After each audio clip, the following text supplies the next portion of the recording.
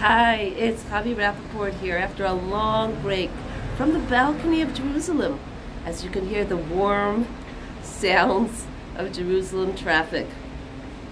What a better time to get back into sharing Torah wisdom than here in Jerusalem. Torah wisdom to go. What's the most expressive part of a person's face? The eyes, of course. I'm sure you've heard something like wise eyes, sad eyes, dancing eyes. I had a grandmother who had wise, dancing eyes. You know, if you've ever had a makeup artist do a makeover for you, I'm sure you can relate to the fact that most of the time is spent on that perfect eye, that blend, maybe a smoky eye.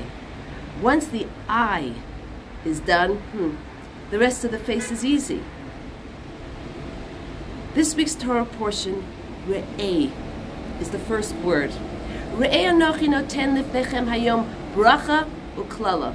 See, I set before you today the blessing and the curse. See? What does that mean? Well, there are three ways we can serve God. One, I'm a soldier. I do what I need to, not sure why, but I'm in. I follow orders.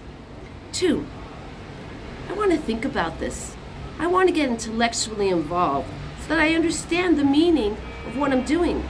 And it's a lot more real to me. Wow, doesn't that sound ideal? What could be more than that?